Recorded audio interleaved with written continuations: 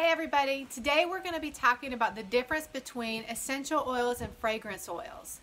There are two main differences between essential oils and fragrance oils. The first being where and how we get the oils. Essential oils come from the earth. They are extracted via steam distillation a lot of times and other methods, but they come from plants and fruit and leaves, and they come from the earth. Whereas fragrance oils are synthetically created with different chemical compounds. So that's one of the main differences between. So what does it matter? I mean, if I go to a lake created by man versus a lake created by God, I still get to enjoy kayaking and such.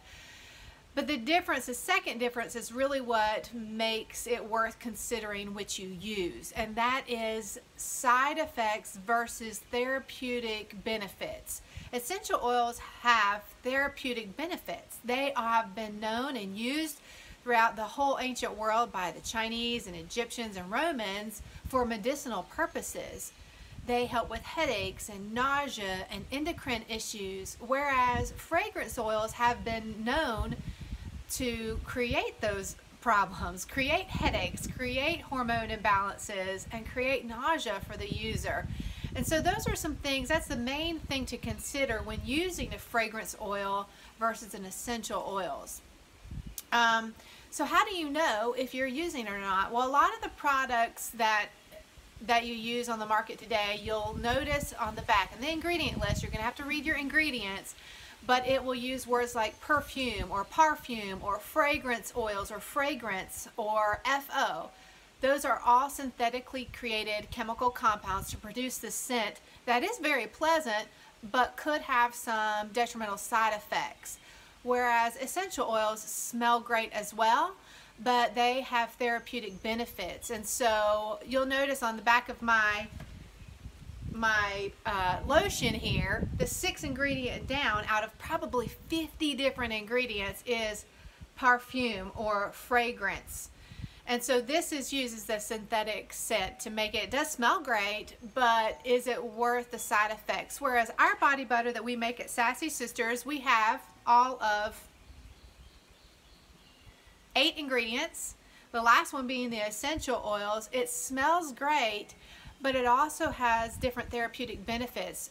I love using lavender and rosemary. They're one of my top favorites because they are antimicrobial and antibacterial, and so when we're using it for the skin, not only does our products moisturize, but it also has a cleansing effect in the sense of when I put essential oils on my face like lavender and rosemary, they are going to moisturize but also cleanse and help with any breakouts or red spots, because lavender has a calming effect, not only for psychologically a calming effect but also for the skin.